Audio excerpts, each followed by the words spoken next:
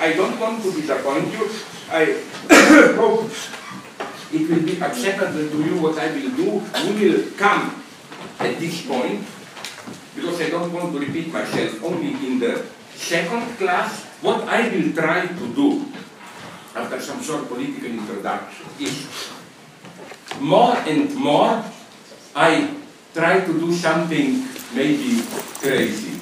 I'm trying to stop with this postmodern games of, reading one philosopher through the eyes of another philosopher and being brighter than both. I try to approach, how much of today's philosophy still is a philosophy without position. And once Alain Badiou told me, I have great appreciation for Jacques Derrida, that he spoke with Derrida, and that Derrida simply admitted to him that he is not able simply to say things are like this, I think. It has to be just, if you read this text, even better. If you see how this text is reading another text, you can see some cuts, some inconsistencies, and so on and so on. While not ignoring the results of such deconstructive reading, I think that we should take a risk and return to these very naive questions, not in a naive way. I mean, fuck it, like, what is reality? Is it meaningful to talk about reality? Do things exist outside our mind? Can we talk about things in themselves? If yes, how, and so on, all this stuff. Of course, I'm not advocating in the sense of new so-called speculative realism, some simple return to big claims, realities out there, and so on. But it is a problem. And the way I decided to approach it, at least I will not repeat myself too much, is not in a strict mathematical sense, but nonetheless, to progress at towards this big question through late Lacan's topology. Don't be afraid. No formulas. I will just focus on, and don't be afraid, I will show them, explain everything in the lowest Wikipedia way. These three basic forms. Medius strip, cross-cap, and Klein bottle. I think that we can learn quite a great deal from simply reflecting what does it mean to take, of course, as a formal level, these figures as an ontological clue, as a clue to how our reality is structured. But as it is usual with me, I will begin with a short political reflection, which will then bring us to this topic. Okay, so let me begin. As you may have noticed, lately our media report on the more and more ridiculous exchange of insults between Kim Jong-un and Donald Trump. The situation I find very ironic, because we get what appears to be two immature men letting go their rage and hurling insults at each other, and what we secretly hope is that there must be some anonymous, invisible, institutional constraint preventing their rage to explode in full war. What I like is this, that our usual reaction is the opposite one. Usually we tend to complain that in today's alienated, bureaucratized politics, institutional pressures and constraints prevent politicians to articulate their personal vision, to do what they really want. Now we hope the exact opposite. Let's hope there is some alienated, invisible, deep structure that will prevent these two madmen to do it. Okay, how did we come to this point? I already developed it time ago. That it's as Badiou developed it in his one of his last books. What is happening today in our growing post-patriarchal social order, which presents itself as the domain of new freedoms, we witness the disintegration of shared ethical base of our lives. And I agree with Miller, with Badiou, who even claims that one of the dark sides of this is the abolishment of universal military conscription. Now, this may appear to be good news for all pacifists and so on, but are you aware what this basically means? It means, of course, it means mercenaries will fight for us. I mean, I am absolutely for, if you ask me, global military conscription. Are you aware that this is the reason why Vietnam War ended? Because without military conscription, the poor blacks and others would be fighting it. But because there was military conscription and all those young white kids had actually to risk their lives, there was such pressure against it. All honest leftists admit it. What I'm trying to say is that, I'm repeating Badiou and myself here, this ethical disintegration affects differently the two sexes. Men are gradually turning into perpetual adolescents, with no clear passage of initiation that would enact their entry into maturity. No wonder then that in order to supplant this lack, post-paternal youth gangs proliferate, providing some ersatz initiation and social identity. And, now comes the more problematic point, in contrast to men, women are today more and more precociously mature, treated as small adults, expected to control their lives, and so on and so on. So in this new version of sexual difference, men are ludic adolescents, outlaws, while women appear as much more mature, serious, legal, punitive. This brings us back to Trump and Kim. These two eternal adolescents, both prone to irrational, brutal outbursts that hurt their own senses. Although the differences between North Korea and the United States are obvious, one should nonetheless insist that they both cling to the extreme version of state sovereignty, Korea first versus America first.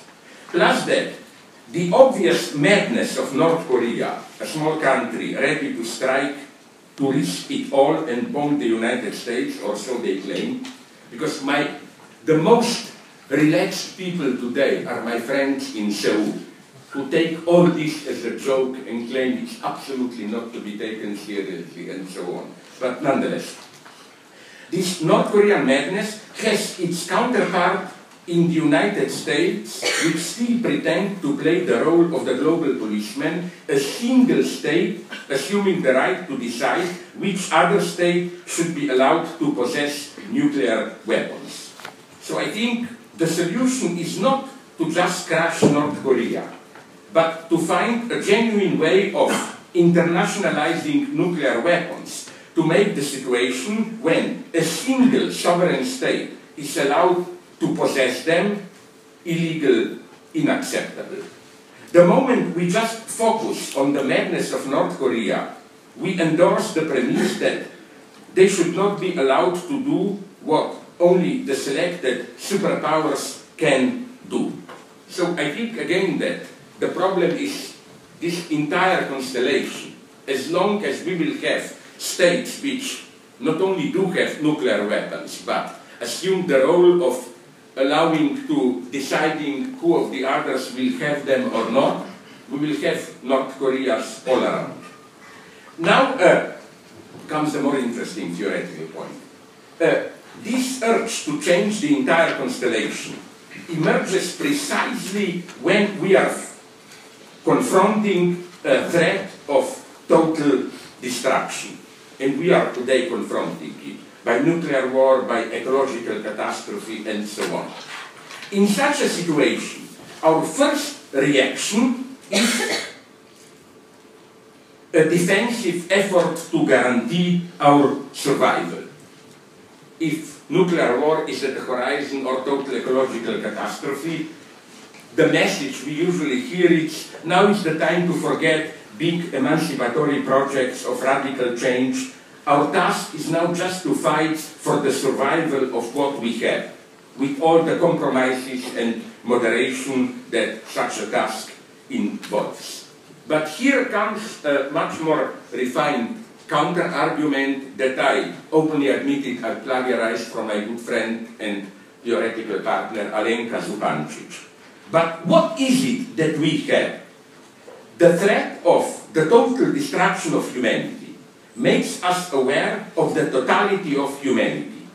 Humanity appears as one only against the background of its self-destruction. It was not here before. So the true choice is not the one between what we have and losing it all, or in the Cold War terms, between developing nuclear arms to protect our liberal freedoms, or abandoning nuclear arms and thereby exposing ourselves to the risk of losing our freedoms. I will quote now, so what is our choice? I quote, listen carefully, Alenka Zupancic. The true choice is between losing it all, in a nuclear or ecological catastrophe, and creating what we are about to lose. Only this could eventually save us. When caught in the threat and fear of losing it all, we are in fact held hostages to something that does not exist yet. And is this kind of blackmail not actually the very means of making sure that it will never exist? It makes us focus on preserving what is here and what we have, but excludes any real alternative, any means of really thinking differently. So, the possible awakening call of the bomb is not simply, let's do all in our power to prevent it before it's too late, but rather, let's first build this totality, unity, community, freedom, that we are about to lose through the bomb. End of quote.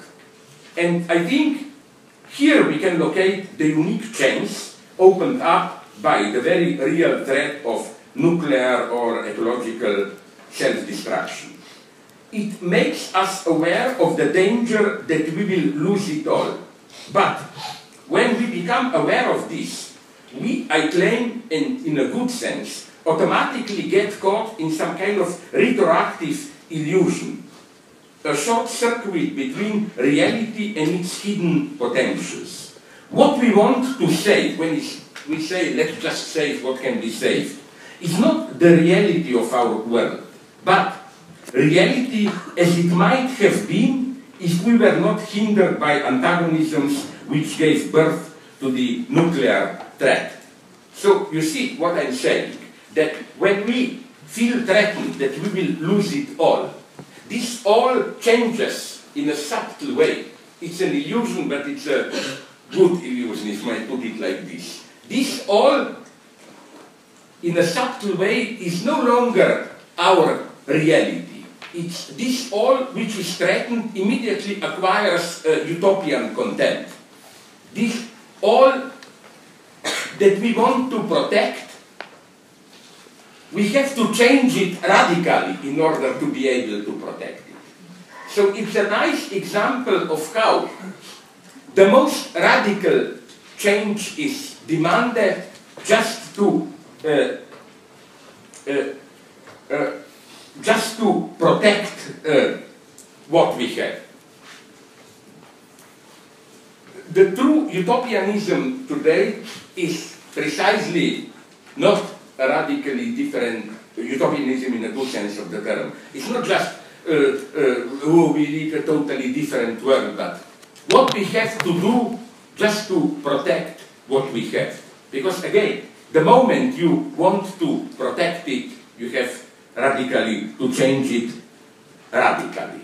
What kind of epistemology is involved, now we're slowly approaching Medius Street, in this type of retroactive illusion?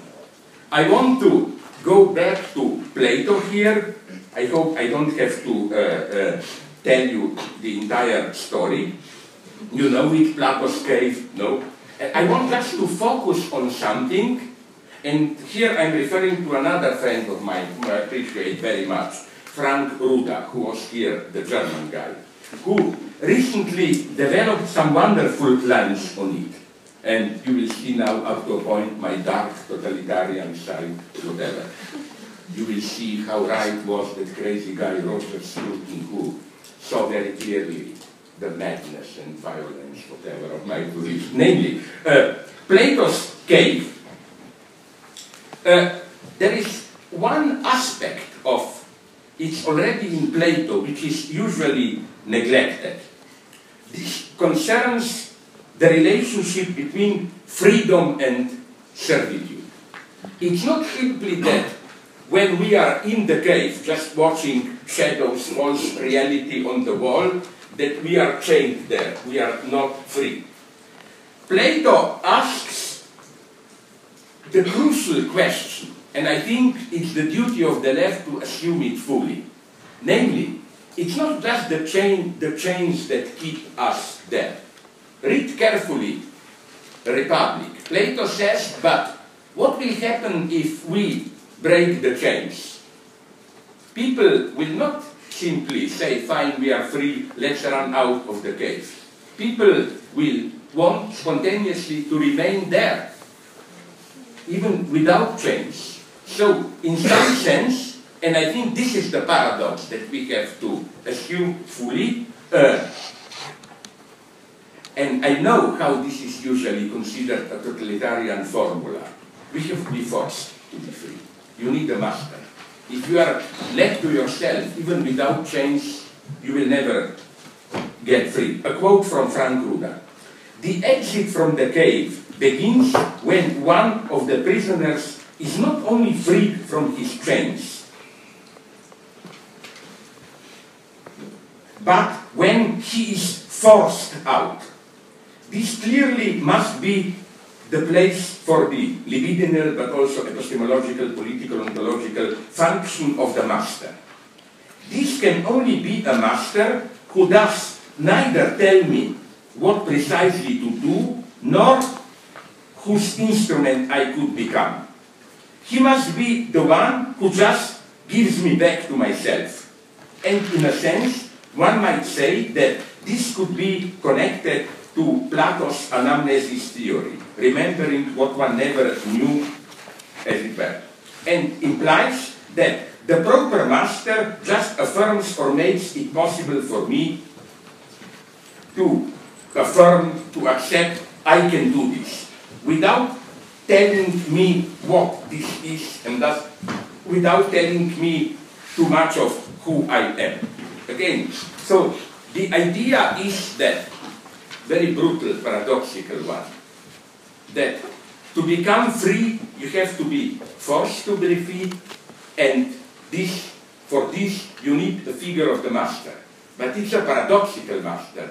It's not an oppressive master who tells you what you want and so on. It's a master whose message to you is just, you can do it. You are not just limited to what you are and so on and so on. You can do more. And I refer here to your very naive everyday experience. This master can be a good friend, a good teacher. Isn't it that when you are in crisis, you know you should do something, you don't have enough strength and so on and so on. A true master figure, a friend, a teacher, whatever. His message to you is just a very naive one. I know that you can do it. And he even doesn't have to know what. The point that Frank Ruda now makes here is again a subtle one. It's not only that if I'm left to myself in a cave, even when I'm without chains, I prefer to stay there so that a master has to force me out. The situation is much more subtle. I have to, I know the madness of this formula, I have to volunteer to be forced out. Similar to psychoanalysis, and this is the genius of Ruda. He draws a parallel with psychoanalytic situation where basically you volunteer to abdicate your conscious ego autonomy. But you must be a volunteer. You must volunteer to accept analysis as, of course, a very specific form of master. So here I have another quote from Frank Ruda. A question arises at precisely this point from using the reference to the master in psychoanalytic terms. Does this mean that those who need a master are always already in the position of an analysant patient? If politically such a master is needed for us to become what we are, to use Nietzsche's formula, and this can be structurally linked to liberating the prisoner from the cave, to force him out after the chains are broken, and he still does not want to leave. The question arises how to link this with the idea that the patient, analysant, who demands for psychoanalysis treatment, has to be a volunteer and not simply slave or bondsman. I mean, why am I mentioning this example? So that you see, I'm not involved in abstract paradoxes. This happens precisely in a psychoanalytic situation. It is, to be brutal, a form of what Lavoisier called servitude volontaire. So, in short, I quote back to Ruda, there must be a dialectics of master and volunteer. A dialectics because the master, to some extent, constitutes the volunteers as volunteers, liberates them from previously seemingly unquestionable position, so that they become voluntarily followers of the master's injunction, whereby the master ultimately becomes superfluous. End of quote. But as Frank Ruda is immediately aware, what complicates the picture is that, I quote Ruda, capitalism relies massively on unpaid and thereby structurally voluntary labor. There are thus volunteers and volunteers. So maybe one has to distinguish not only between different types of master figures, but also to link them to different understandings of the volunteer. End of quote. Now I will try to explain this in very clear terms. We have here two levels of volunteering. They are different not only with regard to the content of servitude. In capitalism, I volunteer to become a servant of market mechanisms. In the second case, I become a volunteer to some emancipatory cause. The very form is different of volunteering. In capitalist servitude, we simply feel free, while in an authentic act of liberation, we accept voluntary servitude as serving a cause and not just serving ourselves. What do I mean by this? In today's cynical functioning of capitalism, I can know very well what I am doing and continue to do it. The liberating aspect of my knowledge is suspended. While in an authentic dialectics of liberation, the awareness of my situation is already the first step of liberation. In other words, in capitalism, I am enslaved precisely when I feel free. This feeling is the very form of my servitude. I'm not saying something obscure, dark, but a usual consumerist subject. Let's say you are a consumerist precarious worker. You feel free. You do whatever you want, you sell yourself, you consume. But, of course, this doing what you want freely is the very form of your serving the existing system. While in an emancipatory process, I am free when I feel as a slave. That is to say, the very feeling of being enslaved already bears witness to the fact that in the core of my subjectivity, I am free. You see the point, one should here, or one could here, introduce Lacan's distinction between enunciated, what I'm explicitly claiming, and what Lacan calls the position of enunciation, the position from which I speak. In the everyday capitalist servitude volontaire, I experience myself as free. The content of my existence is freedom. I consume, I choose the job that I want, and so on and so on. But the position from which I say this is already that of being enslaved to the existing system. While in an authentic emancipatory movement, the content of my statement, what I enunciate, is I am a slave. But by saying it, I already speak from a position of minimal freedom. Now, where is here the medius? Incidentally, if this was not clear, and I think we should fully assume at different levels this idea that the highest act of freedom is something done under pressure. You submit, you subject yourself to it.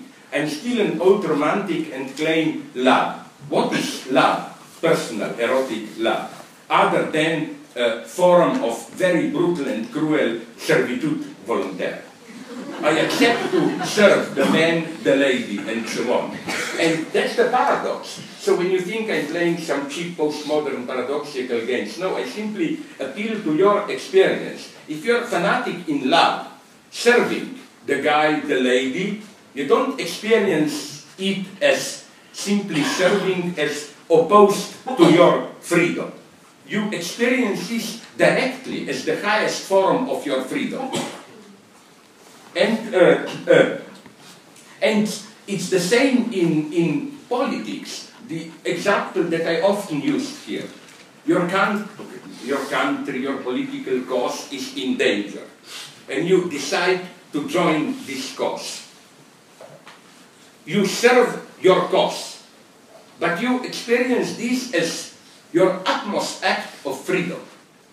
So again, what I'm just claiming is that the paradoxes that I'm trying to describe are not abstract conceptual jokes. They are part of our very intimate daily experience. How, when you feel free in your daily life,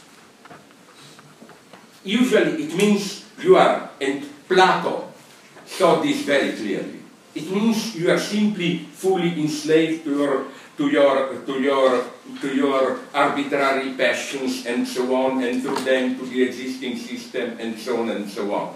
And I'm not afraid to say this. In a way, you have to be forced, awakened to be free. You need somebody has to push you into it minimally. So now we slowly approach my point. Where do we have here the medius strip? You know, the basic structure, I will show it immediately, of medius strip is, you know how it is twisted. You progress on one side. Oh my God, you have it here, I'm not sure. Okay, but you know better than me. You progress on one side, you find yourself on the other side. Again, I will show it immediately. This is what happens here. We don't simply have freedom servitude. If you go to the end in freedom and grasp freedom in this arbitrary way, free means I do work for my pleasures, I do whatever I want, and so on and so on. You find yourself in servitude volontaire, serving the system. While on the other hand, the other type of freedom highest freedom is again serving a cause, but again in a different way. But in both cases, you know, progressing on the side of freedom, you find yourself serving something, a cause or whatever. And this is the basic paradox to be accepted. So we begin with, now I will just first show you and then I will describe them and maybe give you some hint, then we go on. You know what? Let's do it now, and yes, I will, so that I will not, because it will give me a heart attack if I jump up and down and repeat it. Let's begin with this one. Yes, yes. These are the three, and then I did something so humiliating from Wikipedia or YouTube. I copied something. So this, the upper one, the green one, is of course the medius strip. You see the point. You follow the line around, you find yourself at exactly the same place, but on the opposite side. Then, next one, this crazy ball is the crosscat, which is, it will be explained immediately through a short movie presentation, which is the can be topologically developed from a redoubled medius strip. What's interesting here, I think it's a perfect visualization of the minimal coordinates of an antagonistic totality, let's say class struggle. How? It appears to be a perfect ball, round form, but you see, this is crucial. The down, we have the line, which is really a radical cut. The two sides are not clearly coordinated, and so on and so on. It's like class struggle, if you want. And then, the most interesting one, my God, what you can develop from this one, crosscat. Why is it so interesting? It is that up there, you fall in, and you make the turn, and you find yourself inside, on the opposite side. I will develop this later today, but mostly 2 days in detail, how this, I think, inside, being inside, looking at it is Platoscape. And this turn, U-turn, it's precisely the turn of subjectivity. Okay, let's do now, so that you will get it, all these transformations. Let's do first this one. Let me show you some. Does it work? Yes. I'm sorry. How do you get from medius strip to crosscat?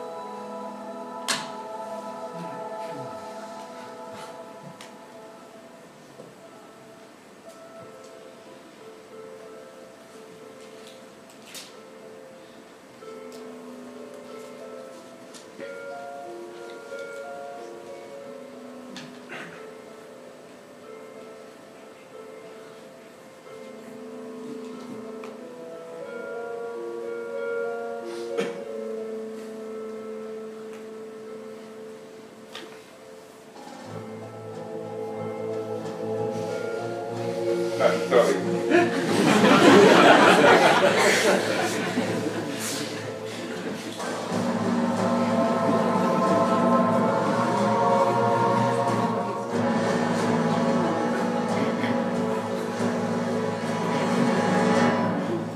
Okay, this one was not so good. Let's this one is better, yes.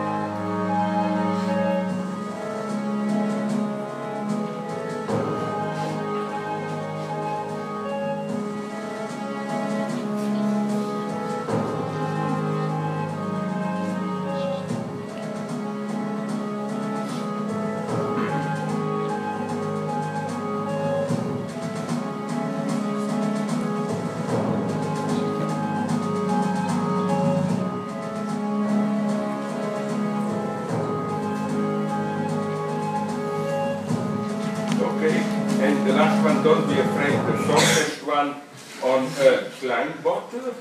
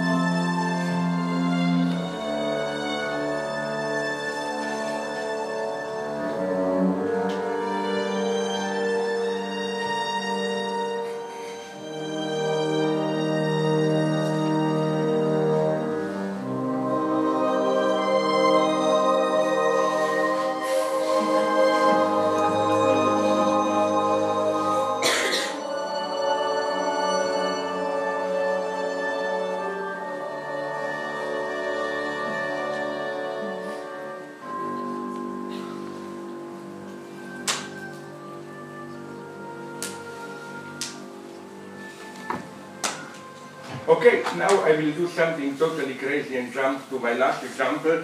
It's more music, because I think I liked it very much when you laughed a little bit. You were right, especially in the last case of Klein Bottle.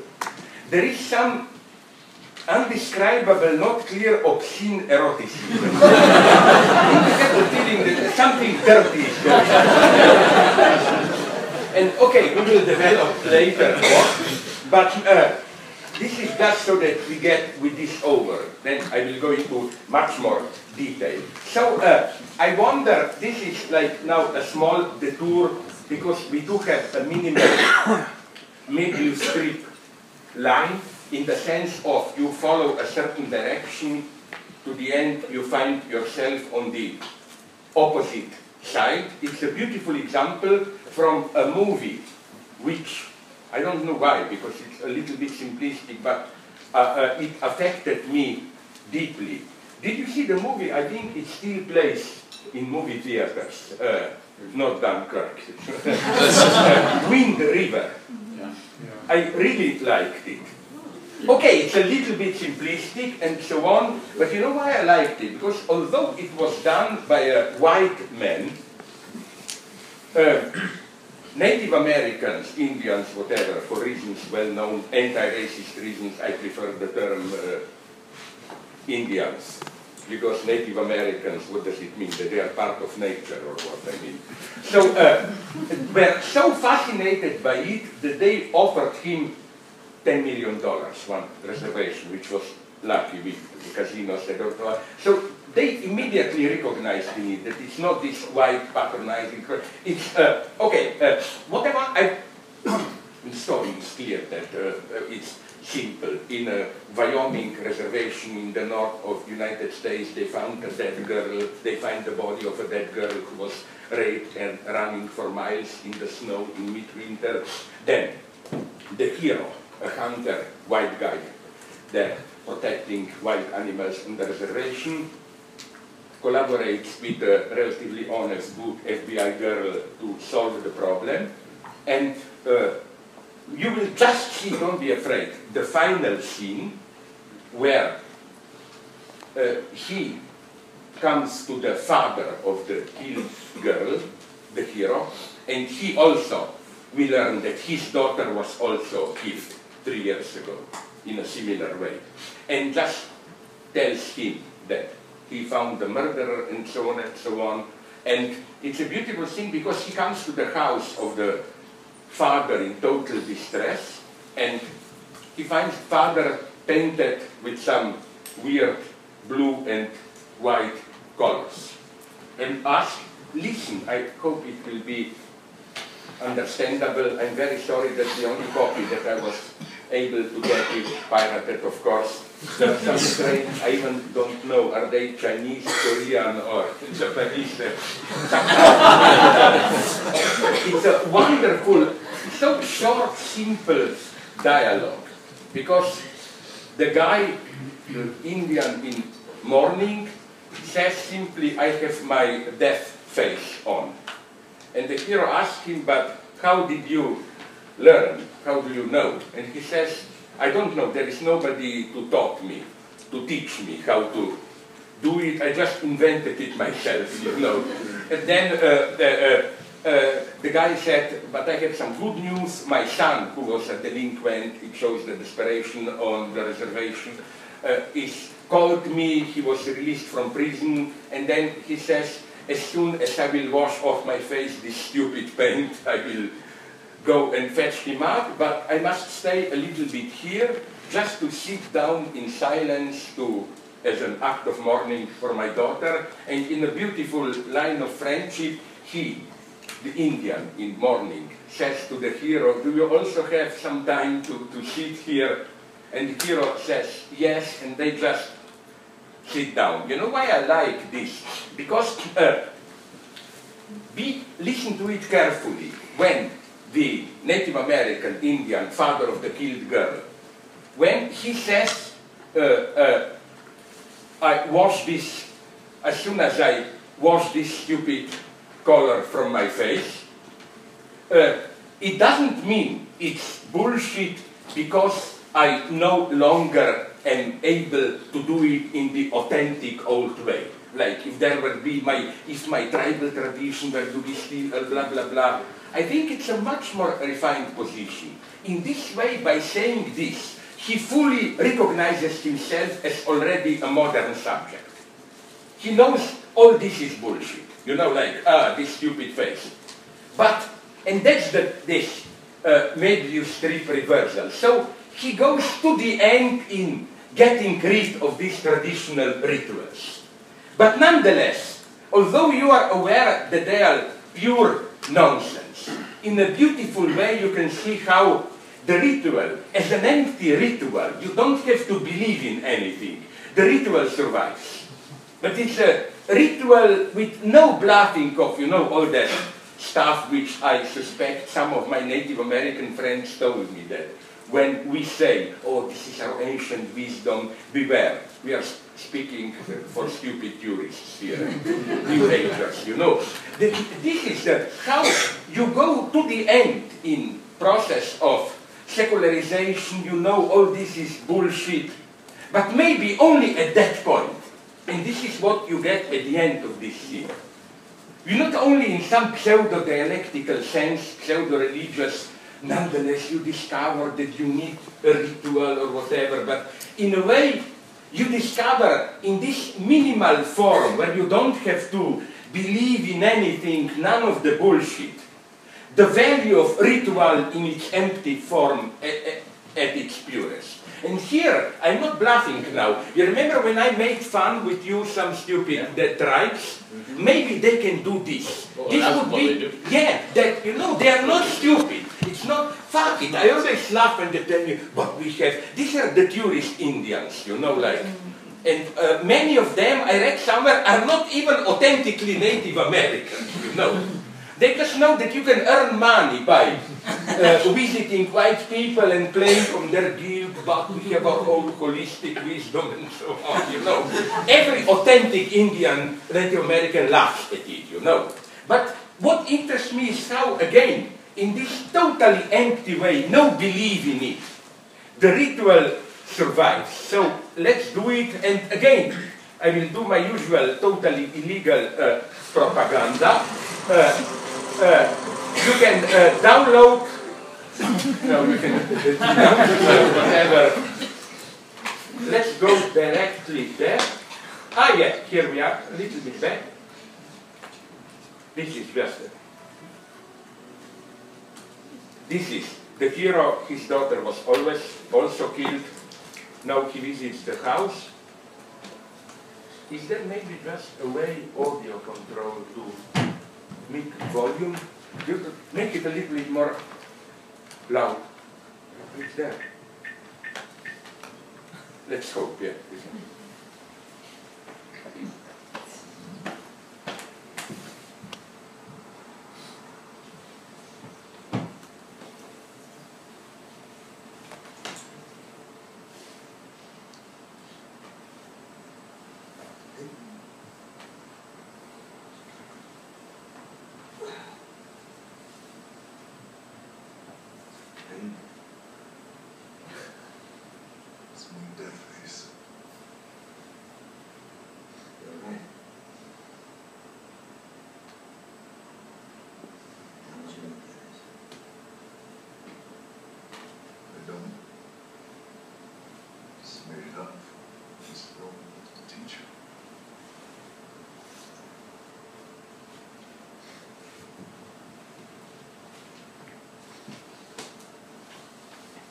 Ready to quit. When the phone rang, it just never could. Today it was. First time Chip's called me in over a year. Chip is his son. Where is it? Station.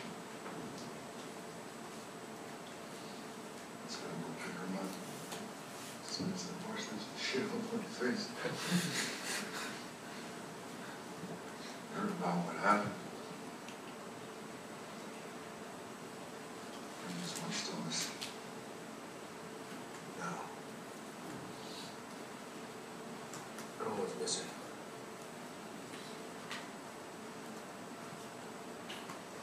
Now they go out.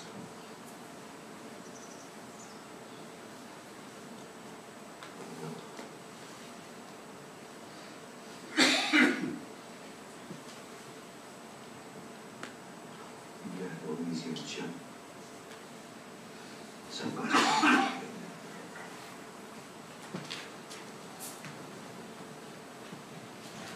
go get him. Just need to sit here. Sit for a minute.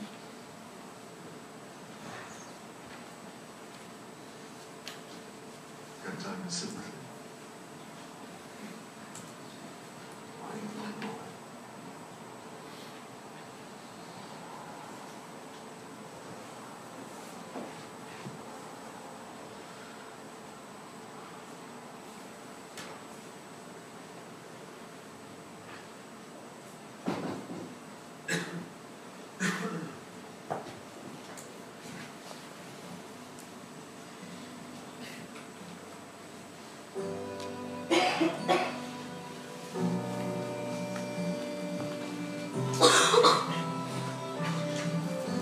Okay, we stop.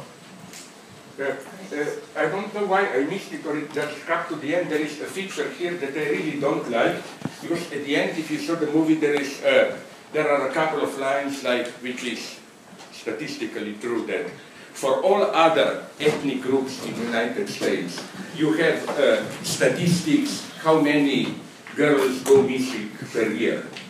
For Native American girls, you don't get any statistics.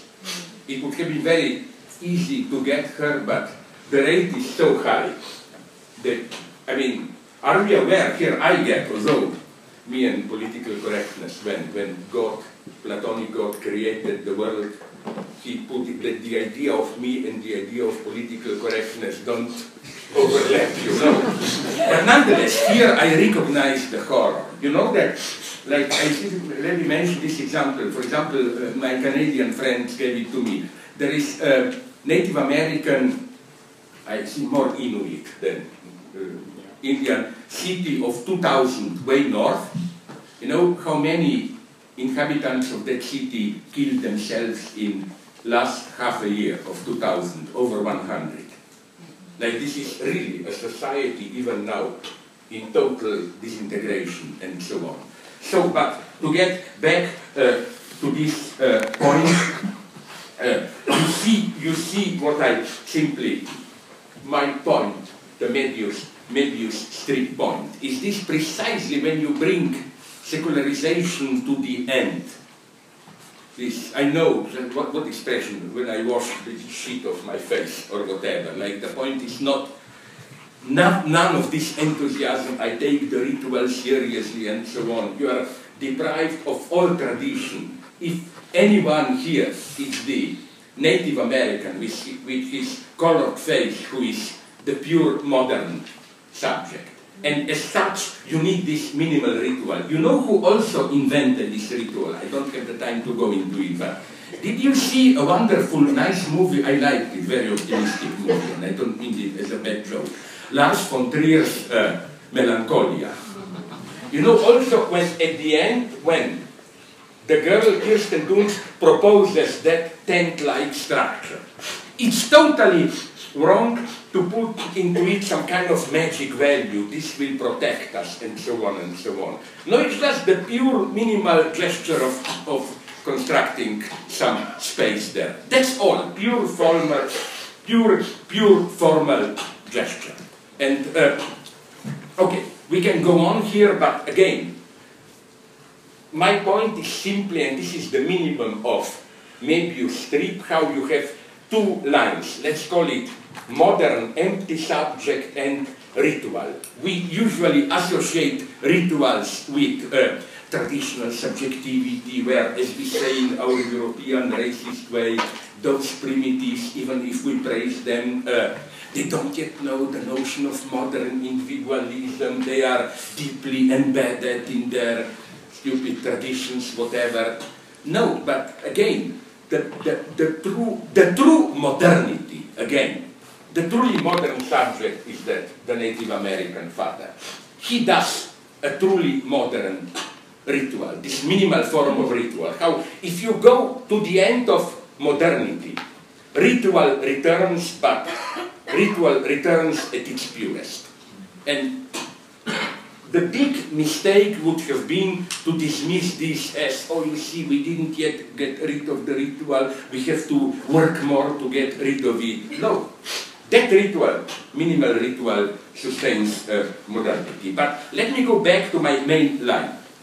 So what I will try to develop, and again, if I talk too much, I will through medicine, I will keep to my old rule, which means I will send you a text, so that even if I get lost here, you will get the stuff. And it will be really unpublished stuff mostly, because it's the stuff of many groups. Okay, I want to say this, that to translate it directly into Lacanian terms, what Lacan calls point de capiton, the twisting point, where the two levels mix in a point.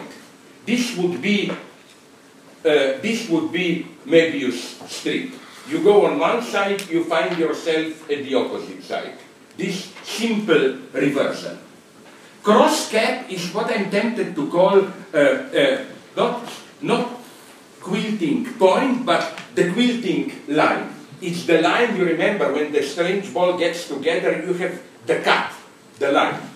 And this is, for me, either sexual difference or class struggle or whatever you want, kind of a cut which holds it apart, but at the same time holds together a society. And then the last one, most interesting line, bottle, this strange twisted line where from outside you find yourself inside, all of a sudden looking at the wall of the cave. This would have been, this would have been, I call it the quilting tube or whatever, channel. And I will try again to develop much more in detail how this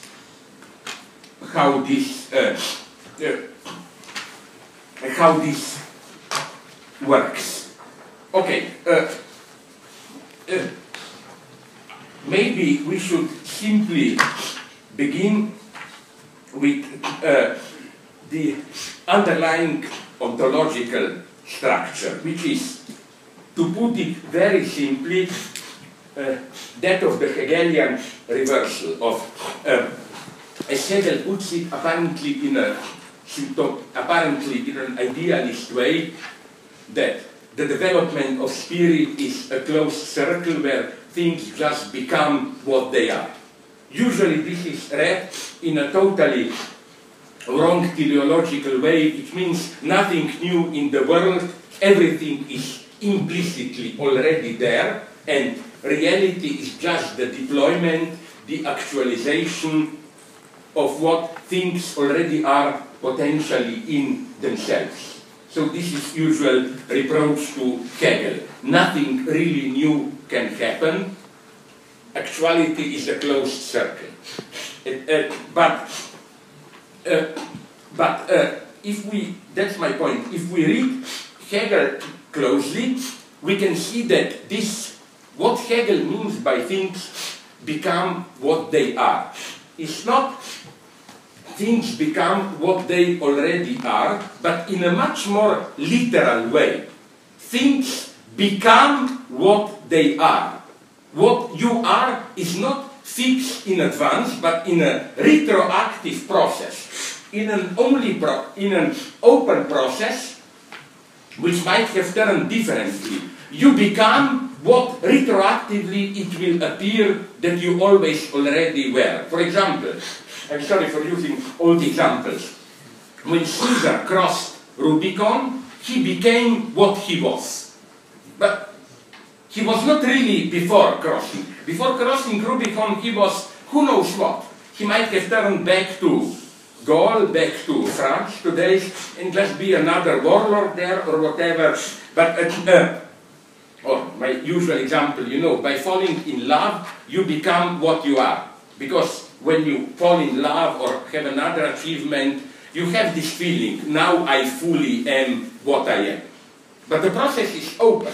It's a kind of a abyssal circle. You're trying to catch yourself and you never catch yourself. There is a gap, a hole in this circularity.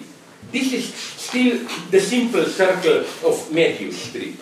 And precisely, you pass to the other side and so on, but it's clear that there is some cut, some hole in it, which propels the circle.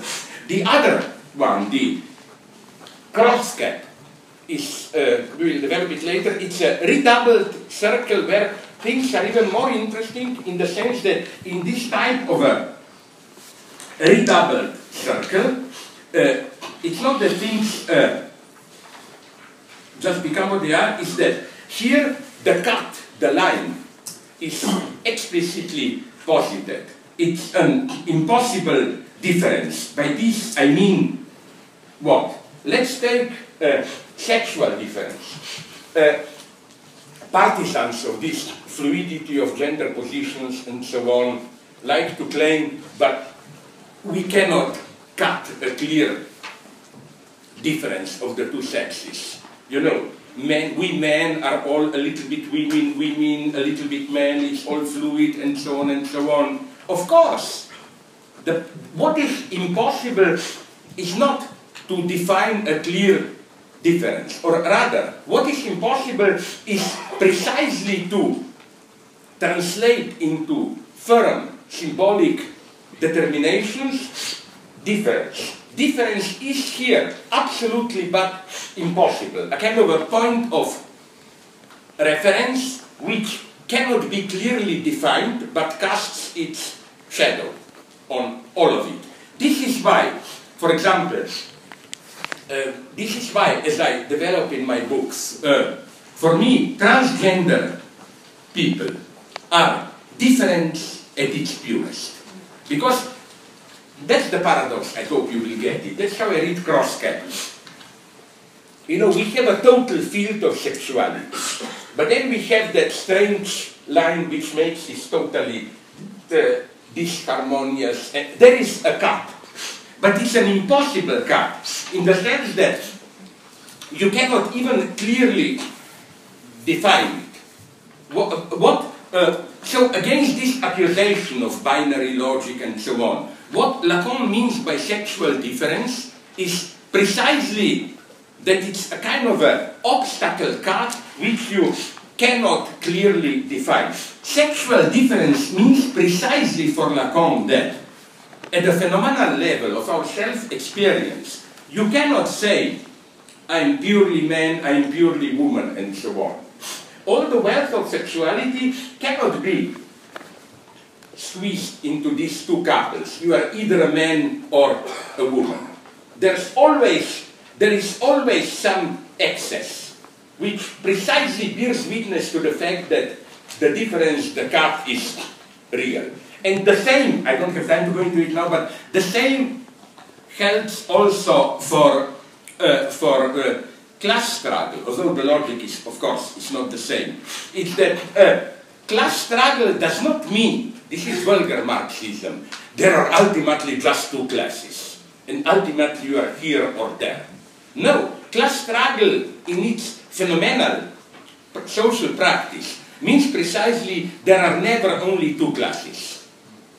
Because if the moment you could have said this is the basic class difference, you're either here or there, it's no longer class struggle. It's just a harmonious, even if it's struggle all the time. It's just a harmonious division, you're either here or there. Class struggle does not mean only we fight. It means precisely that it's not clear, as it were, it's not clear where you are. You all the time borrow from the opponent, you can be here, you can be there, and so on and so on. Which is why, again, class struggle means precisely that there is always, in the same way as transgender, that there is always some we can call them whatever, rebel or sub-proletarians or whatever you want. There is always, or petit bourgeois, there are always some who do not fit it. You cannot define it in a clear social way. And I will develop this in the manuscript, a nice example which I developed in, I forgot which one of my books, maybe it's Living in the End of Time, of the problems that, for example, it's a beautiful problem, I'm sorry if you know it, in Soviet Union in early 1930s, when they were doing the dekulakization, they wanted to do it in an objective way. They wanted to define precisely the class criterion. First, it was ridiculous. If you have, I don't know, more than 5 cows, and if you exploit more than 5 other paid workers, you are a kulak. No? Then it got more and more complex, among other things also because in the chaos of dekulakization, farmers got poorer and poorer. So at the end, although already 1 cow or 1 goat meant you were... But what I like so much is that then, so they endlessly complicated the classification. They wanted clearly to define where you are. At the end, they ended and sorry, with introducing a category of sub-proletarian, sub-kulak. And they tried to define it in the sense that you have just 1 cow or whatever, minimal. But if you look at closely, what really meant is objectively we don't know what you are, but subjectively we think you are a danger. You know, basically it meant that subjectivity intervened. Basically it was a concession that you cannot define who is the kulak in an objective social way, economic category. That subjectivity emerges again. So again, back to sexuality. I underline it. That's my only misunderstanding and reproach to LGBT. To repeat it again. First, I think they are absolutely, in a good sense, subversive, but not in the sense they think. The big difference is the last time when I was here, I think it was Jacqueline Rose, okay, to insult her, Jackie Rose, you know, because she used to be... Ah, she is there! No, it's Esther just. Yeah, okay, she will report it, okay. No, the class struggle in LGBT for me is this one. Either you think, in a pseudo-Deleuzian way, that there is some original plurality of positions, and then bad Oedipus enters and sexual difference totalizes the entire field. so that then the goal becomes just to expand the categorization. You know, instead of 2 sexes, you have, I don't know, in New York City, they have a committee which decided there are, I think, 31 or 32 or whatever. And then that's the illusion. Each of us will have, like, I am a lesbian, butch, or whatever. Each of us will have a category, and we will be satisfied.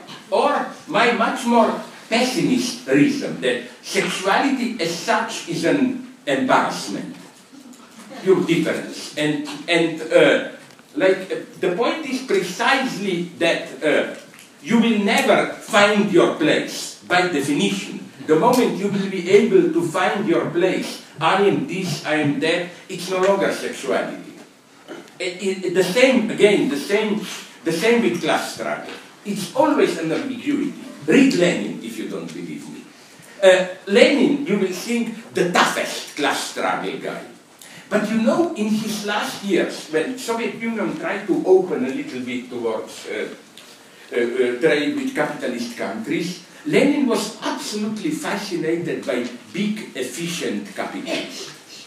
Some Americans visited him. And he claimed that they are somewhere in between. Although they are at the top of capitalism, they are almost already running enterprises because they are so big as public property and so on and so on. You see, this is class struggle. I put it like this. It's not a categorization. It's not that you have a social structure, we are here, you are there. It's a kind of antagonism which cuts across. We have bourgeois elements in the working class, we have proletarian elements in the ruling class. When it gets highly developed, they almost work like representatives of some kind of twisted communist dimension is there, and so on and so on. So this would be, for me, the cross-cap, and the interest of Klein bottle would be that I think it's the best, of course, imagined presentation of subjectivity, of how I will even try to do it. Now I'm reading books trying to bluff my way into it. Quantum physics. You know, it's so interesting. Now it's read it, if you understand. I don't, but what I mean is that it's so tense because now quantum physicists are dropping the, let's call it, Copenhagen orthodoxy, and with revenge, the ontological question is emerging. And it's incredible what type of paradoxes you get.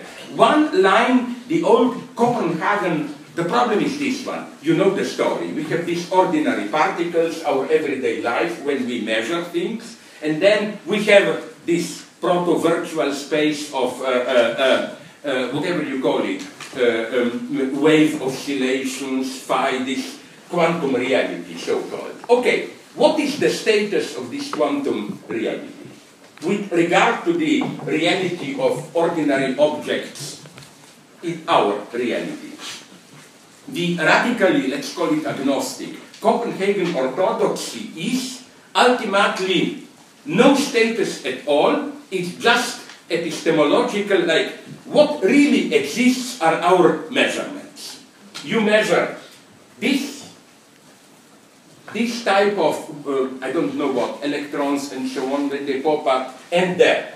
And quantum waves, quantum reality is just, in my mind, it's the way complicated calculation that we try to account for, calculate the process probabilities of passing from one to another measurement, but it's meaningless to ask the ontological question. Now, what is so interesting is that the latest trend, and it got a big boost now with the latest Nobel Prize, you know, about gravitational waves and so on. If we will have time, read it. It's so fascinating. It's the opposite one. It's that not only quantum waves exist, but they are ultimately the only thing that exists. That our temporal reality is just the result of the limitation of our knowledge. Like, we cannot observe individual photons or whatever, we get statistical average. And this is how space, time, and so on emerge. Okay, I don't want to go into it too much. What I'm saying is that here we get exactly the opposite working. This wave fluctuation, gravitational waves, and so on, and they arrived at beautiful results. The basic result, I don't know if it's true, but all I can say honestly is it sounds nice. is that time and space are not infinitely, how do you call it, divisible. That there are also quanta of time and space. In this sense, incidentally, you can triumphantly resolve that Zeno's stupid paradox. You know, Achilles cannot ever reach the, you know, because you can infinitely divide it. To get here, the turtle will progress. No, yes, this presupposes infinite divisibility. No, always, no, but the idea is, and they can even define it, there is a minimum of quantum there is a quantum minimum of space.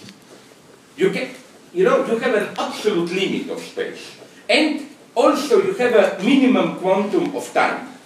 Time is not continuous. It's like precisely quanta, minimal elements. Now, why I like this so much? Because as all materialists are, I was deeply disturbed by all the Big Bang bullshit. Because, you know, that's where priests come, you know. Oh, but at that point of absolute density, God intervened and so on. No, if you accept this quanta character of time and space, you can demonstrate that Big Bang at its radical never existed. You get close to that, but you encounter a certain limit, so you can mathematically prove that. Before Big Bang, there had to be a black hole. So now they talk about big bounce or whatever. You know, it almost condensed. When it reached the quantum limit, it exploded again. So it's out, that idea. It's so nice. They have a perfect, funny answer to this theological reading that Big Bang means like let there be light, God says, no? And they say that if you want to be correct, you should rather have God to say, oh, let me turn the light on again. Because it's always a big bounce. So it's extremely but what I wanted to say is that here you have the opposite vision. Again, reality is quantum reality, and there are wonderful things there. I just don't know, I'm sorry for my stupidity, how serious scientifically they are, but again, I'm sorry. It sounds nice, no? No, the idea that the moment you accept this, you have to posit a level at which time and space are no longer these Kantian formal empty containers, so that things happen in time and space. No, time becomes its own stuff, like time is not a form of things happening. At this wave level, time is not a time in which waves oscillate. Time is just a gravitational oscillation and so on. And they develop in a very nice way how we get, although this is always a critical point, how we get from here to our daily notion of time, where time is a frame, form within which things happen. But here I'm back at my Möbius strip. You see the beauty of it. Our ordinary, everyday, in our reality ontology is, we have form and content, as Kant put it, but also this is our spontaneous teleology. Time is an a priori form, and things happen in time. No, they say, if you go to the end, at the level of time, you reach the point where time itself, like on Möbius strip, falls into content. Time is really a temporal object, a certain wave function, which doesn't happen in time, but is time itself as a certain oscillation. And then you have wonderful sub-theories. Like one is that there is no time without heat. Why? Because our notion of time is strictly linked to entropy and so on, to a system cooling down. Because only the moment you have heat, you have irreversible processes. And if you don't get an irreversible process, like for example, theoretically you can, but de facto you cannot, if I burn this piece of paper, it's irreversible. It's very difficult even to imagine to run it backwards, to recompose out of the ashes the paper. So the idea is that time only in the sense that we know it, linear global time, the empty container in which things happen, only appears at a certain level of reality which is not the ultimate level. So, back to my opposition, I find it so fascinating how we have two, and then they reproach us, philosopher, you are a crazy guy who can claim the opposites, whatever you want. Well, believe me, we are not as crazy as quantum physicists. But really, you can claim again that quantum waves are just our calculation, and more popular theory, the exact opposite.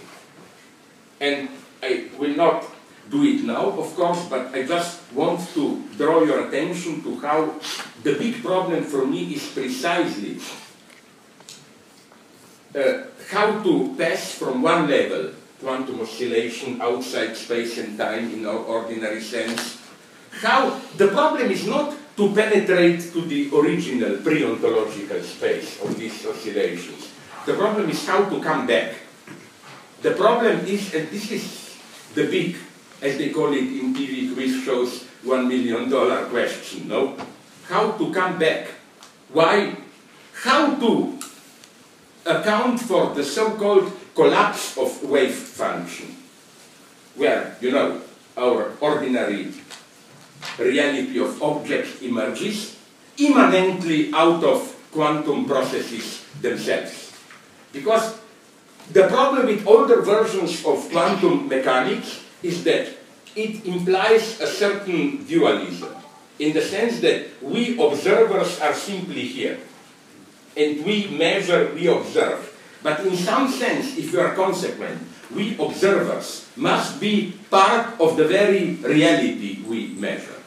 How to account for this? You probably, some of you know it better than me, that the main candidate is so-called decoherence theory. No? They try to formulate the criteria how this collapse of wave function happens following the immanent necessity of the quantum processes itself, but again, it's not yet resolved, the problem. And here comes, okay, but let's do now something, let's move to a little bit more explanation of Möbius strip, to give you some examples. And there will be just examples from different levels and so on of this mixture, of this reversal. For example, one simple example would have been the reversal of good into evil. What we all, liberals as we are, like to point out is how, if you follow the path of religious fundamentalism, then with extreme obsession with good, I think my religion tells the truth, good, then your extreme good, too much good, turns into evil. In this liberal pluralist vision, evil is good in self if you get too much of it, if you absolutize it and so on.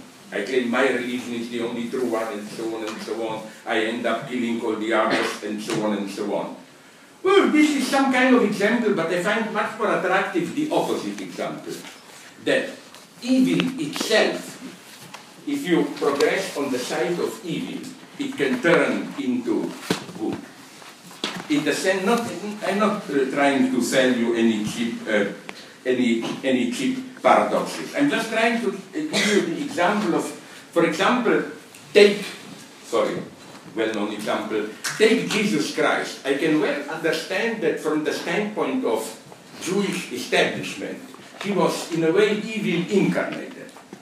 His existence and so on meant denying Jewish tradition, Jewish hierarchy, and so on and so on.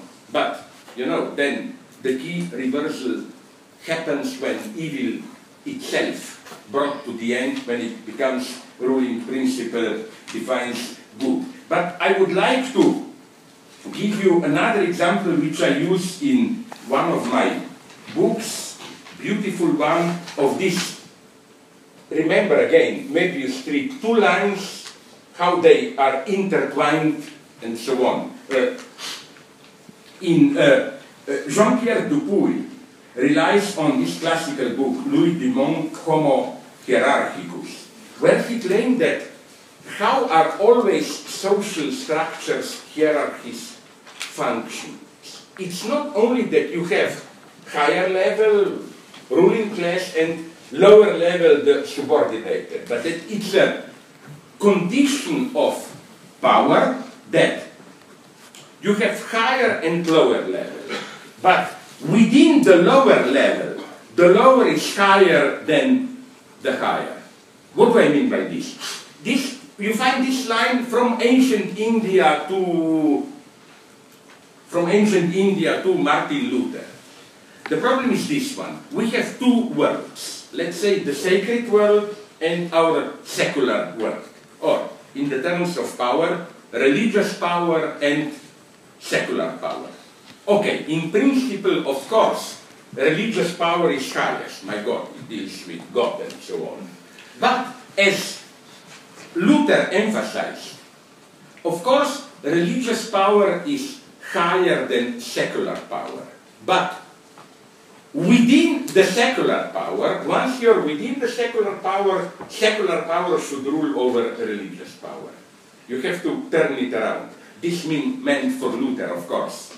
God is higher than social order, but within a secular social order, a local prince, political power should have higher authority than the sacred, and so on and so on. So,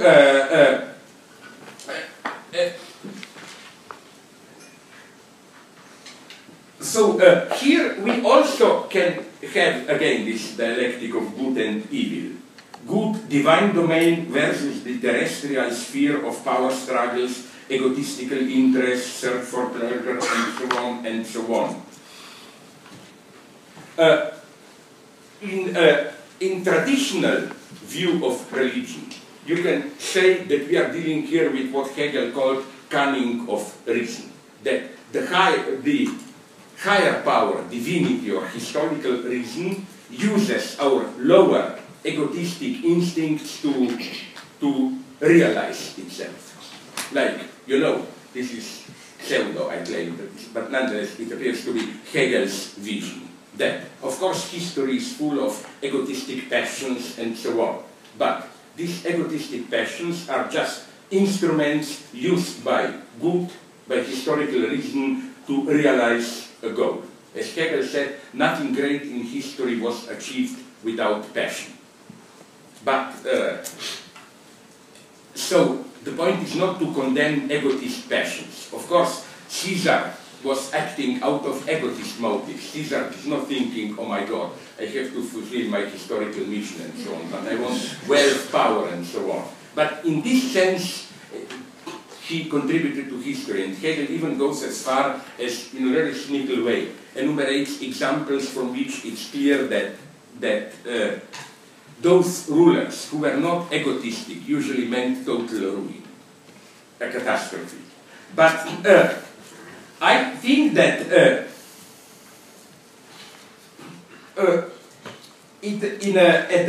a deeper level, it's also the opposite, which is a much more profound Hegelian category. It's not that the good supremely reigns and uses evil as its means, like there is some divine plan, the good, which organizes history so that we do whatever we want, follow our evil motives, but they serve the good. What if we accept the opposite view, which is that out of the struggle of evil particular motives, good is precisely the winning side. Something that good is a process of self-differentiation of evil.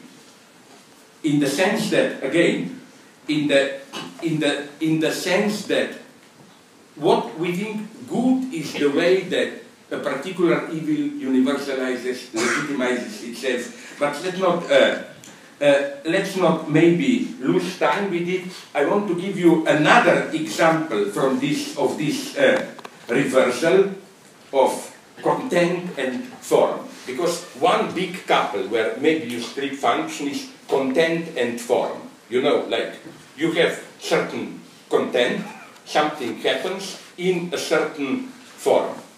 And the Möbius strip reversal is the point where form itself falls into content. If you listen carefully, you saw how I tried to, I didn't explain it because it's too abstract, to hint at it apropos quantum physics. How the ultimate speculative point of this gravitational wave theory is that quantum waves is that form itself becomes content. Form, temporal form, in which changes, waves oscillate, is disclosed to be just another more fundamental wave. Let me give you a different example. I'm just trying to illustrate to you this Möbius strip reversal. In a wonderful dream, wonderful interpretation of dream, Freud quotes a woman who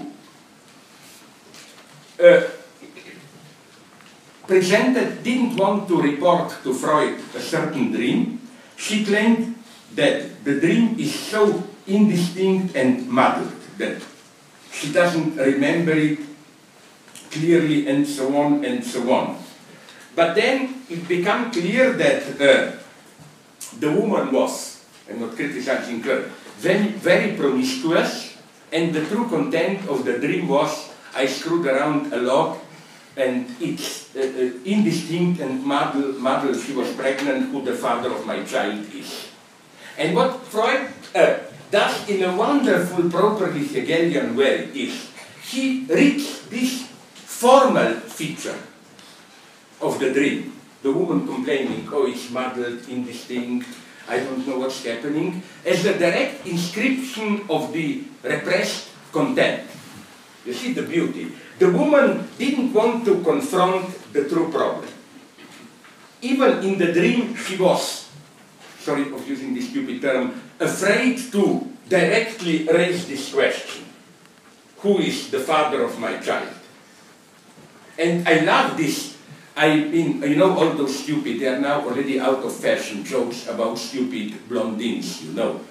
But I think some of their jokes, I think they are very intelligent, they are Hegelian. Did you hear it? You know, which is my favorite blondine joke? That a doctor tells her that she is pregnant. No, you must know it, what she answers. Are you sure that the child is mine, you know? That's the Hegelian moment, if you know, you know. But okay, let's go here then. You know that something that is excluded from the content returns in a form, returns as a form. So again, a purely formal feature, the dream is muddled, indistinct, is a return of what is repressed from the content. So you see where, so we don't have a simple duality. We have content, we have form, and the content is too wealthy, cannot fully express itself in the form. That's the simple version, you know, or even the mystical one, you know, like, oh, there is so much I want to say, I cannot fully express it, and so on and so on. No, Freud's here, and Hegel's view is much more dialectical, refined. It's that, no, there is a, content is never simply a content in itself. There is something primordially repressed in the content itself. And this repressed returns in the form. So, that's the nice paradox. If we want to get in a dream or in any work of art which tries to express something. If you want to get all of content, it's wrong to say, oh, the form is enough, I have to look deeper. No, you have to include form in the content itself. I hope I'm clear here. This, how does it work, this Möbius strip reversal? And again, it's the same with the dream of Freud. The content of the dream, to get a kick, you have to include the purely formal element of the dream is indistinct, muddled, and so on. This is the only trace left of the fact of what the dream is about. And maybe you remember in my books I give here a whole series of standard examples. For example, in melodramas, often you have a story which is too pathetic to stage it. And this, so it would have been ridiculous. But this pathetic excess then returns in the form, in too pathetic music and so on and so on. Again, the secret of, it's not only that content is too mysterious, form cannot penetrate it. No, no, content is blocked, thwarted in itself. And to get at all of content, you need to include the form. You know who also did this in a, back to my beloved, although now he's half crazy, I heard, Lars von Trier. Did you see his Breaking the Waves? It's not my favorite movie. I'm a primitive revenge feminist. I like, what is that one with Nicole Kidman? No, the first one. Sorry? Yeah, isn't it? Sorry, I'm so low. Don't you like the last 10 minutes when she takes revenge and kills them? So you don't like it? I love it, yes. I'm against this, no, it's sublime not to take revenge. Fuck it, I want revenge. Kill them all, you know. No, but let's go on. So it's great to see Kidman doing that. Yeah. It's always like... Yeah. Let's go on with this. Yes. We're running out of time. Oh yeah. So content. Yes. So Lars von Trier. Yes. He gives himself a wonderful reading of Breaking the Waves, where the story is ultra pathetic, but it's shot in a pseudo-documentary way. Handheld camera, clumsy cuts, and he says, if I were to shoot a movie directly in a way that would fit its form, it would collapse, it would appear ridiculous. So the only way to sell that story is to oppose form to it, to do the counter form. Again, you see my point. Again, it's not the usual hermeneutic triad. Form, content, and behind the content some more mystical inner content. No, behind the content it's the form itself. There is more in the form than in the content. My final example, and then I give some time for debate, would be, of course, what I repeat. I'm sorry, now I'm warning, I will repeat some old jokes. It's, of course, that of the two lines signifier and signified. The whole point of what Lacan calls the quilting point, point de capiton, is that at a certain point, signifier has to fall into the signified. I mean, I'm embarrassed to do it. I use these examples, I don't know how many times. Okay, just permit me, you've heard it 10 times, okay, you will hear it the 11th time.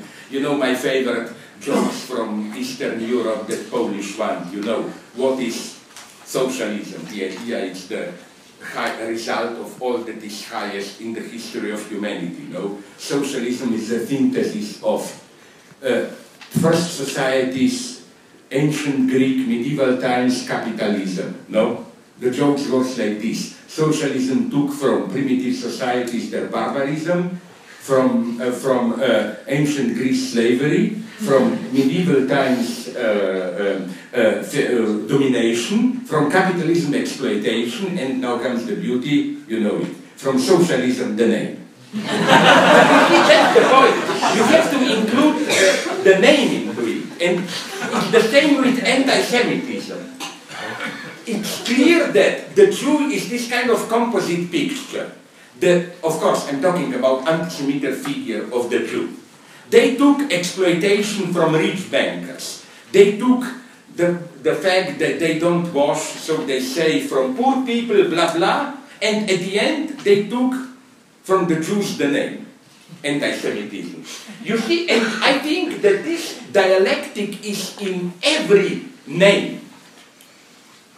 When you have to, and this is what I think Saul Kripke, he tragically disappeared, no? Was after, in his Naming and Necessity, when he introduced this strict notion of rigid designator. That simply, a name never just names a thing. Ultimately, a thing becomes a thing by adding a name to it. In this sense, signifier, a name, has to fall into the signified. There must be this Möbius strip short circuit. If you pursue to the end the line of signifiers, okay, up to a certain point, signified is on the other side, but then you change sides, you encounter yourself among the signifiers. Not to mention Hegel, I was telling this to you dozens of times, how for Hegel, that's why for Hegel, a species is always, if we oppose, a species or a genus and its species. A genus, universality, is always included as one among its species. And in a very dialectical way, for example, the point is to, Marx was aware of this. You remember the classic, I often quoted, passage from Introduction to Grundrisse, where Marx develops how in every capitalist, in every mode of production, one specific domain of production embodies production as such. Like in medieval times, it was agricultural production, which colored them all, so that even artisan sheep agers were organized like agriculture. In capitalism, it's industrial production, so that even agriculture is organized like... So, in other words, what Marx is saying is that we don't have universal genus and its species. It's again the Möbius structure where genus has to appear as one of its species. And this is what Hegel calls coincidence of opposite. Just this reversal. It's not that stupidity of, oh, opposites coincide, because we have many other ways of coinciding opposites. We have this mystical theological. God is so sublime that he is at the same time exists, doesn't exist, good, evil, or our finite oppositions coincide there. That's not Hegel. We have another version which is Maoist, pseudo-Maoist, rather primitive, which is that what is life but an eternal struggle of opposites, light and darkness, masculine, feminine, whatever you want. No, that's also not it. Again, what Hegel means by coincidence of opposites, it's Möbius strip. Is this simple reversal. But then it gets complicated now, the concluding bad joke, not obscene, don't be afraid. The best way to explain next point, Crosscap, is, don't laugh, it's a shitty movie. But I like the story. Don't kill me, don't prohibit me to come back. Stephen King, not the last one, It, but Dark Tower. Dark Tower is the clearest, because, you know, you have two realities, our world and that pseudo-Western world, and Dark Tower is the line which connects them. That's why they want to... It's, as usual with Stephen King, don't misunderestimate him, you know. He's an interesting author, in spite of all. Okay, let me stop, and next time, but again, if you do not come to the end again, although I don't know which of you, there is one of you whose ball I want to cut, and then eat them with parsley and garlic. You know why? Because maybe it's not even you, I did the same in Seoul, Korea. because I talked too much and wasn't able to give, I said, okay, I give you my future manuscript. Fuck you, I saw it 2 weeks afterwards on internet. Please don't do this to me, because then I get problems with my publishers and so on. But I have it all from my forthcoming book, not the one which will be out now. It already is, Incontinence of the Void. But maybe Alenka, is it already disponible? It's an excellent book by Alenka Supancic, What is Sex? In the United States it's already on the market and it's doing very well. And no, we are now exploding. I mean, now we will really be Troika, not just me. Because Mladen Dolar will publish soon, my other good Lacanian friend, with Bloomsbury. We ironically refer to it as his Écrit. 600-700 pages. Oh, wow. A big book. So now we are on. Okay. That's why Lisa is so busy. Sorry, why? Lisa Thompson, that's why she's so busy. Really. Yeah, but I like her, Lisa Thompson, my publisher. She's great because she is this kind of I mean this as extreme celebration of her. This naughty, dirty Irish girl, always for my bad taste jokes, you know. Very naughty. There you go. Yeah. Okay, let's stop it. So again, in 2 days from now, I will try to condense cross-cut, the structure of impossible difference, which is like redoubled, 2 circles, Möbius strip, and then the trick of this Klein-Bochel, which again is extremely interesting. How, you know, you just it's a more complex Möbius strip. You fall in and you are outside and just continuing, you look at it from the inside. What's the meaning of this, especially the political use? Now we still have a little bit of time, so if you want little time, some 10 minutes. Perhaps if we take together some 2 or 3 questions, we can deal with them in the next 10 minutes.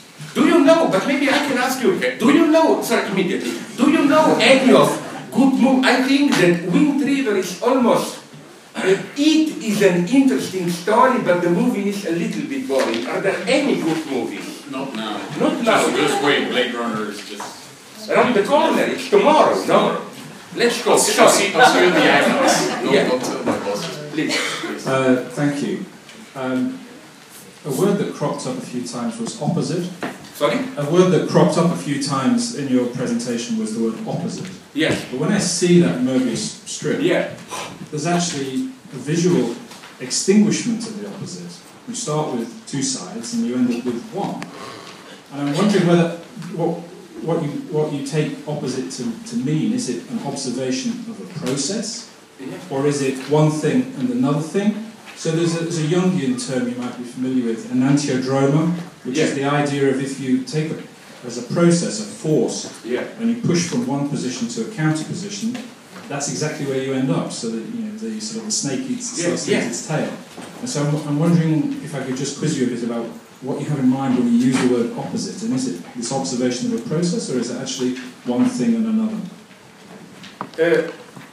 It's of course, in a Hegelian way, I think that what you call process is in a way inscribed into the thing itself, because I claim that the opposition, simply the 2 sides, are not simply cancelled. The process goes on indefinitely. They remain 2 sides. In the same way that, the last example I give you, language. At a certain point, signifier has to fall into the signifier to guarantee the unity. But they are nonetheless still distinguished. So what interests me is that there must be some kind of a cut or gap, which is present there implicitly, in a way. You know what I mean? It's not just that instead of 2 sides you get, you get 1 side, but this side is nonetheless, in a way, its own opposite. Because remember, you say you get to the same point, but on the other side of the track. Because you begin here, then you come back, it twists around to the same point, but on the other side. So the problem with Möbius strip is precisely that it blurs the line of opposition, which remains here. And I try to read it in this maybe a little bit primitive Hegelian way, that cross-cap is then, if I may put it in these speculative terms, the truth of the Möbius strip. Because there you get the clear gap in cross-cap, no? And I will try to develop this with further elements, but you did hit the crucial point, how, no, the mystery is that although you arrive at the same point, two sides are not really two, but this doesn't abolish the tension, if I may put it like this. No, it makes the confusion, the tension even stronger in a way. That would be my point. Sorry, yeah? Do you think it's really possible for the transsexual subject to avoid castration anxiety? Do you think it's harmful? It all depends with what do you mean castration. I mean, if you read in this very basic Lacanian sense, then I think not only they don't avoid it, they confront it at its purest. It's ordinary male of feminine position, which tries much more to avoid castration. Because you avoid castration precisely, because you know castration is not, I'm here a man, you are there woman, we are clearly delimited. This is precisely in strict Lacanian sense the avoidance of castration. Castration means that by, it's a very nice, again, maybe a strip, speculative remark on Hegel, which was taken over, although he was anti-Hegelian, by our deceased friend Ernesto Laclau, where he says that the basic paradox of his logic of hegemony is that external difference is always at the same time internal difference. And in this sense, sexual difference is not simply I'm here, you are there, and it's not this simple differentiality in the sense that man defines woman, woman defines man, but simply an opposite. Like, in the same way, you cannot define left without right. No. You cannot define man without woman. No, no, no. Castration means that by way of being differentiated from a woman, I lose myself. I, at the same time, lose a part of myself.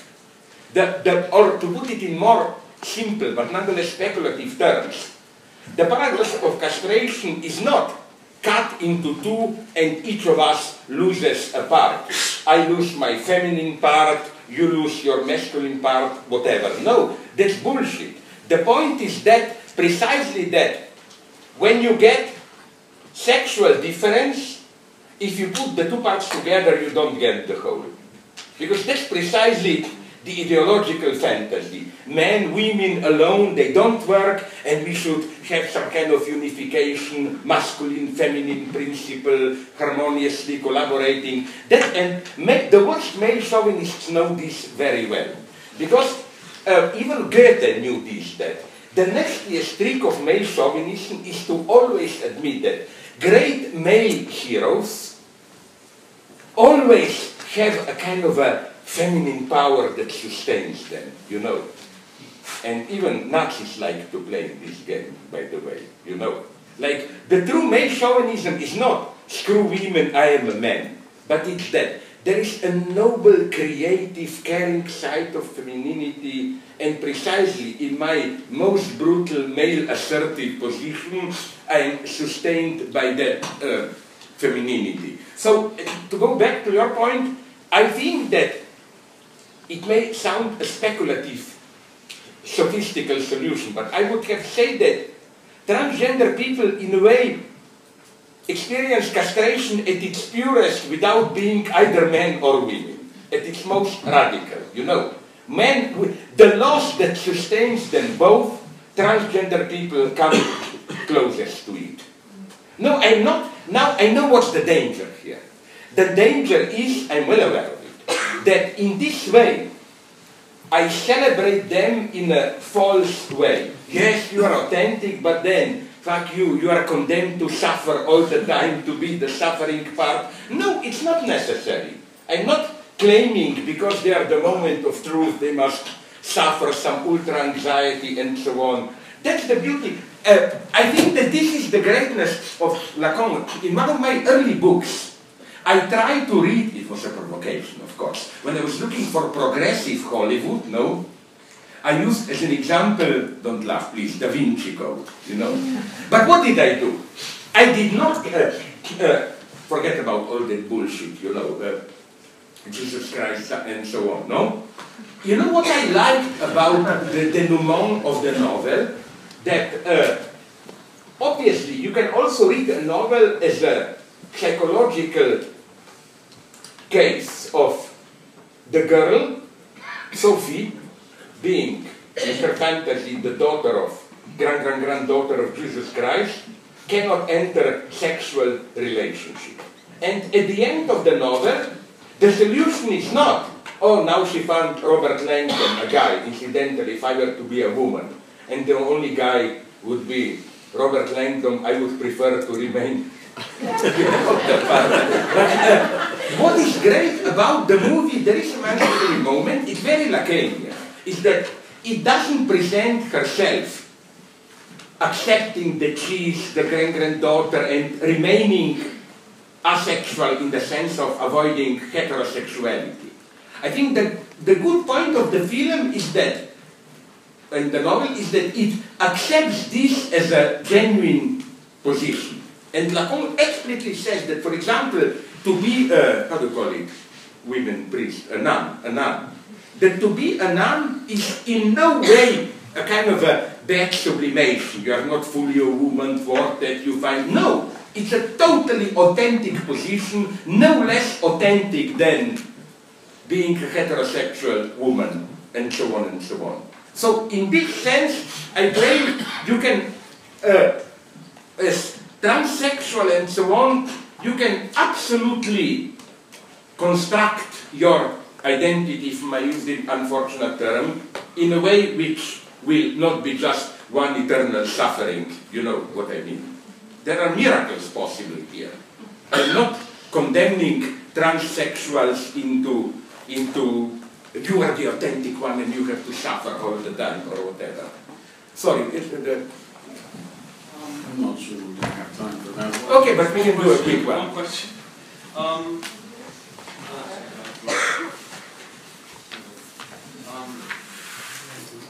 Yeah, Steve and I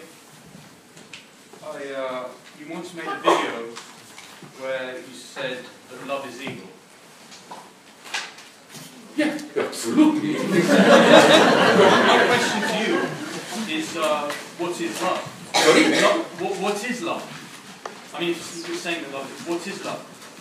Surely love is beyond good and evil. I always was very suspicious about this Nietzschean. No, you know what I meant by this? If I may explain very briefly, so we don't drag on. Think about falling in love. If by evil we mean, in a very formal way, something which cuts into your social links and brings imbalance, traumatizes you, ruins all harmony, my God, isn't this true authentic love? Then I'm not kidding. Were you ever absolutely passionately in love? Doesn't this basically almost ruin your entire life? You only think about this, you neglect your friends. It's a very traumatic attachment. I mean, when people claim evil is this one-sided excess, instead of living a harmonious life, you take one thing, you absolutize it. Isn't this love? Love is just a connection between people on a basic level, right? What do you... Yes, but it's a strange connection which sabotages itself.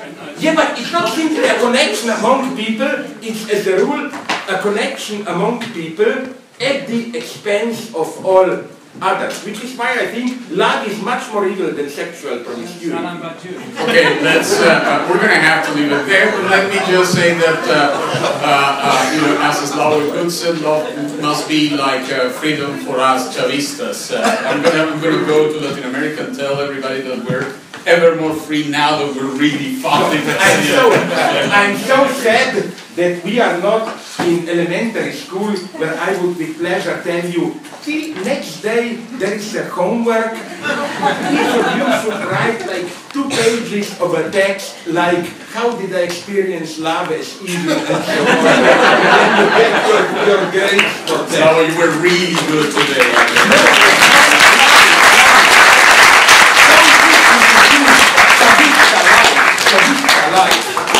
Which means we tell the truth. Okay, so 2 days from now, and please, if you will come to me there, I ask you, tell everything you say, but don't explode against him. No, because many people are so opposed to him that I am afraid, I'm a conservative, I'm afraid